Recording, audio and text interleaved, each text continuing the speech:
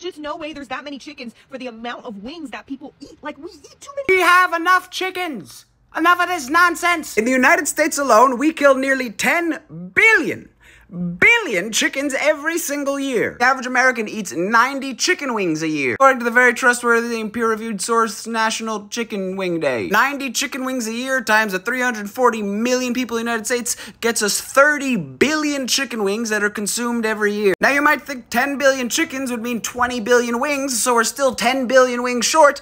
But no! The chicken wing actually consists of two parts, the shitty part and the flat. To be the truth, there's actually 4 chicken wing pieces per chicken, which means 10 billion chickens gives us 40 billion chicken wings, which is 10 billion more than the number of chicken wings we eat. There are 10 billion chicken wings that are getting thrown in the trash. Come on, you animals! Each of you is responsible for throwing out 22 chicken wings a year. You wasteful chicken haters. You need to eat 1 more chicken wing every 2 weeks, and then we will be at chicken wing equilibrium. Enough of this not enough chicken wing nonsense.